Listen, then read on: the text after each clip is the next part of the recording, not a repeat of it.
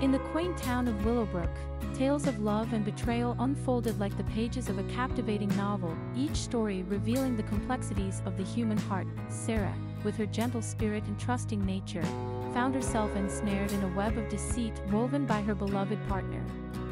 As the truth unraveled before her eyes, she grappled with the pain of betrayal, her heart torn between love and disillusionment. Meanwhile, James, haunted by his own demons and consumed by guilt, struggled to come to terms with the consequences of his actions.